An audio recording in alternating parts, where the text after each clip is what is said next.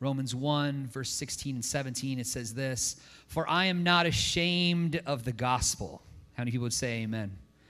"For I am not ashamed of the gospel, for it is the power of God for salvation to everyone who believes, to the Jew first and also to the Greek. For in it the righteousness of God is revealed from faith for faith. As is written, the righteous shall live by faith." Let's pray. God, we thank you for your word. Jesus, we thank you for breathing upon it. Holy Spirit, speaking to our hearts today. We are so very thankful that it's alive, it's pneuma, it's rhema, it's a revelation to us. So we pray, Lord, that in our hearts, in our lives today, your word would have impact and we would go away changed. We pray this in the name of Jesus Christ. Amen. Well, today finds us on the precipice of very interesting circumstances. How many of you guys are enjoying all of the wonderful commercials you're seeing everywhere you go? They're so uplifting and so encouraging and not at all scathing and maligning anyone. It's just, I feel so warm. Here's the thing we know. We know that, change is upon us one way or another, and half the people will be happy and half the people won't. We know that for a fact. Here's the thing. As Christ followers, we follow Jesus first. And as long as you're following Jesus, no matter who else is running whatever country you happen to be from or live in, including our own, thank you, Jesus. God bless the USA. But I'll say this. We follow Jesus first. And because we follow him first, guess what? Come hell or high water, you're still with Jesus.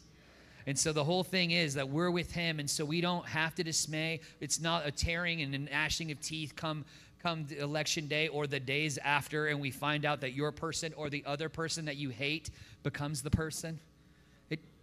Guess what? Jesus is still on the throne. And that's the thing for us. So we don't have to worry. Our faith is in someone higher than in man and in mankind. You know how I know? Because we've lived in other countries where it wasn't as open as this. There wasn't any dialogue. There wasn't any making fun of the other candidate. Because if you did, you died. It's like, oh, I don't like that. Oh, weird. All my family is gone suddenly in the middle of the night. You know what I'm talking about?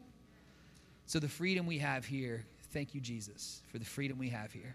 And it's definitely not a perfect system, a long way from it, but we have the freedom to voice and to stand and to place our vote. And we encourage you to do so. Use your vote.